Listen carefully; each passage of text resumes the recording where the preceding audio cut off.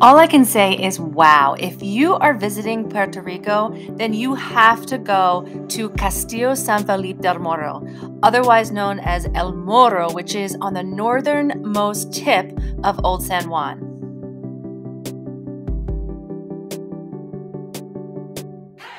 So in this video, we're going to give you all of the info that you need to know before going to El Morro. And keep watching because we're also going to show you the must-see, amazing footage that we took during our visit here. And if you're new to our channel, 3 Days and Tres Noches is not a travel vlog or a travel agency. We just try to bring you real, honest information and reviews that you can use during your next trip.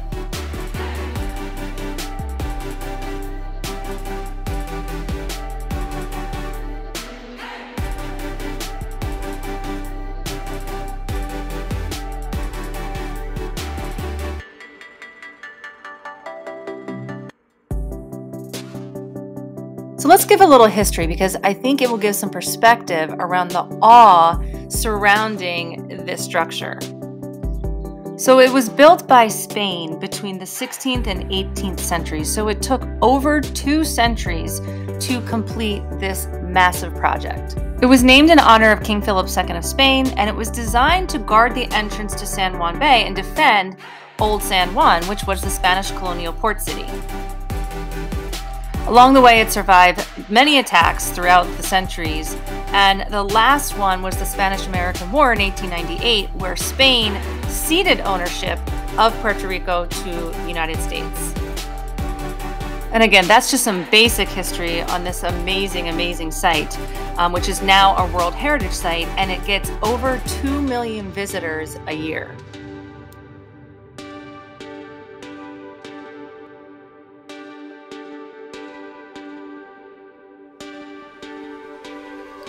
Hopefully you've watched some of our other videos of our trip to Puerto Rico, but if you haven't, I will drop some of the links down below in the descriptions.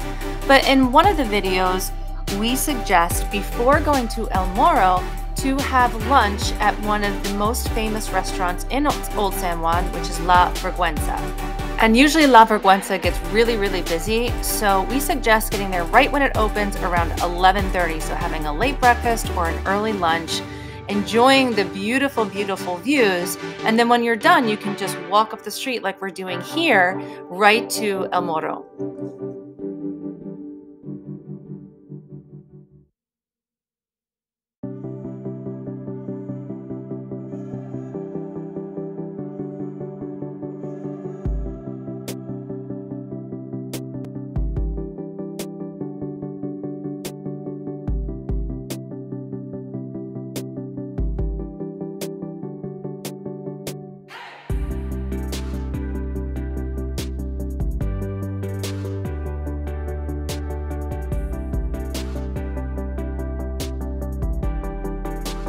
El Morro is open 7 days a week from 9:30 to 4:30.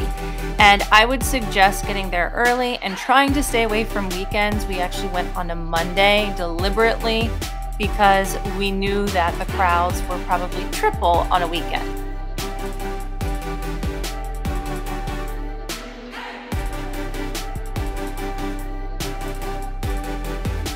In fact, on the weekends, a lot of Puerto Ricans bring their kids here to fly kites because it's the perfect spot to do that.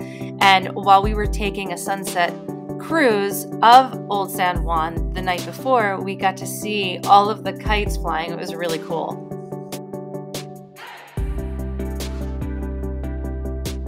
Another tip on how to get there. So parking is definitely an issue in that area, in the Old San Juan area. In fact, we didn't even rent a car when we visited Puerto Rico because we knew we were going to be spending a lot of time in Old San Juan. So we took an Uber and a taxi almost everywhere. It was very, very convenient, and they drop you off and pick you up right at your destination. Honestly, it didn't cost that much more than renting a car.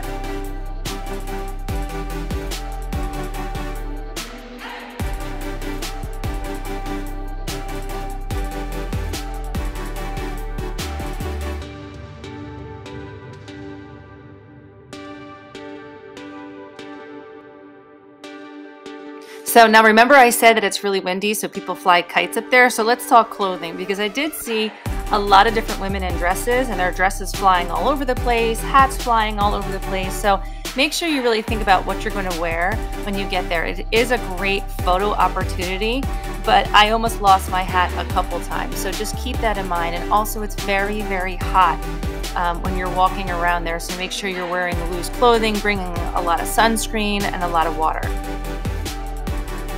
It's only $10 to get in. Kids under 15 are free, and sometimes they even have free days like Martin Luther King Day, Veterans Day, things like that, but they do not take cash, so it's card only. But it does include also entry to Castillo San Cristobal, which is on the same street but just down the other end.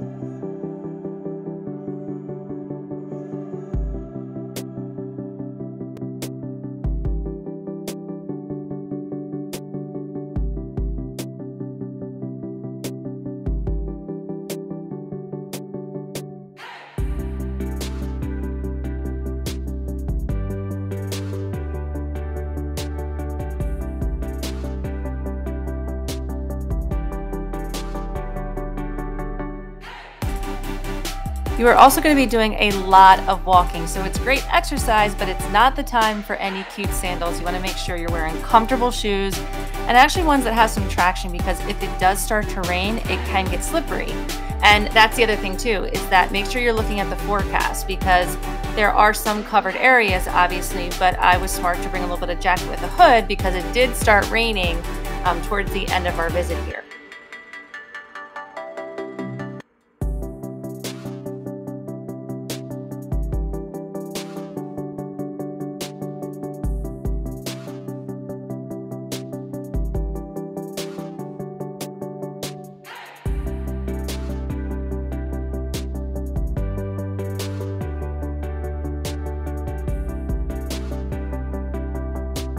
And now it's time for that amazing walkthrough footage.